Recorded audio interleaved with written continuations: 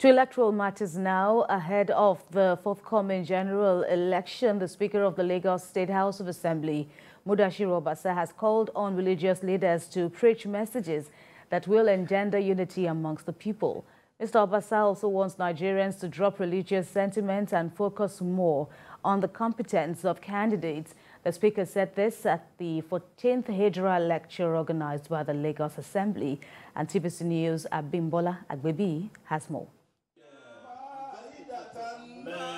With that opening dua, the 14th Hijra lecture of the Lagos State House of Assembly was declared open. It is an annual tradition of the House to celebrate the beginning of the new Islamic calendar, popularly called the Hijra, which commemorates the migration of Prophet Muhammad from Mecca to Medina. Recitation from the Holy Quran rent the air, as it was a time to reflect and extol the name of Allah. The Speaker of the House, Mudasiru Obasa, spoke on the relevance of the theme of the lecture as it relates to current realities in the country.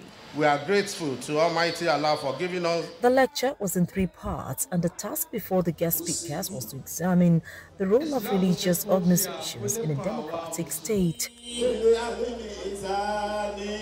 The message became imperative as the 2023 elections draw nearer. There is no justification for falsification of message, for manipulation of people's mind, just because we have a selfish end that we are seeking to attain. Adala, justice, equality must also take the lead in the messages that come from the pulpits. The Hijra of this year, the theme, has been a better way for us to reach out to the people, to educate them that there's need to differentiate political conversation from that of religion discussion. And that is what's happened today by our clerics that we invited. The only thing I can tell them is to look for ways to unify us and not to divide us.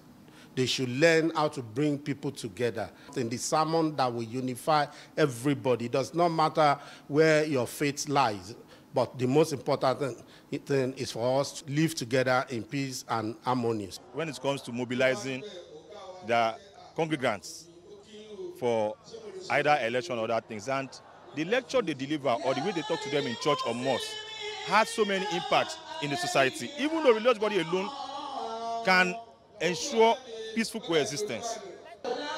As preparations towards the elections build up, religious institutions are tasked to emphasize peace and unity at all times. Abimbola Agbebi, TVC News, Lagos.